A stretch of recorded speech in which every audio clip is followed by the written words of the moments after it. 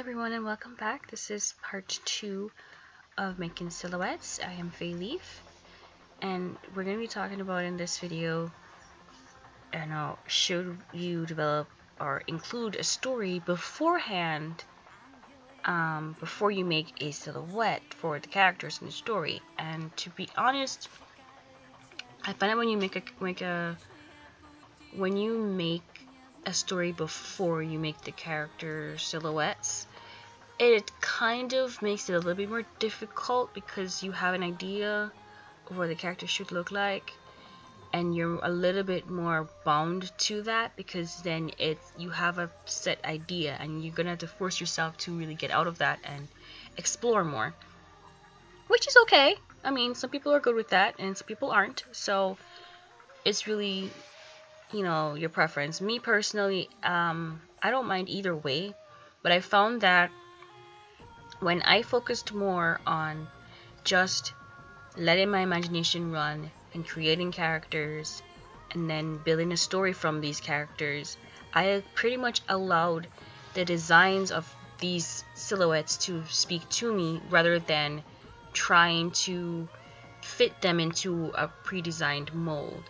And that allows you to really create a unique story that these characters, it's like, instead of having the characters fit your story, you are basically discovering for what the story of these characters are, instead of the opposite way. And I think that, to me, is a lot better than trying to force yourself to create a character that you already had before and try to make a silhouettes match them. The second thing I wanted to talk about was, developing character silhouettes after you have made them. And I've seen different techniques online about how to go about this. To be honest, there's one way where you actually keep the silhouette and you start to paint over it and put the details over it. I've never personally tried that before. Maybe I will one day, and maybe I'll record it and post it online to see how it works. But the other way is basically to make line art, and this is the method that I chose to do. Well, really, it was because it was for my class. That's what I had to do. But I basically took the line arts and I made them. I took the silhouettes and I made them into a line art by, it allowed me to be more detailed, and I was, using the silhouettes as more like a base. And to be honest, it turned out okay. I actually, not better than okay. I loved them.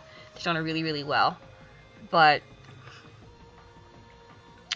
like I said, there's various methods that you can employ. So I'll probably do a video of that and post that one online as well, because that's a different process altogether. I just wanted to make mention of it. So that's going to be it for this video. Thank you very much for watching. I look forward to part 3. Like and subscribe.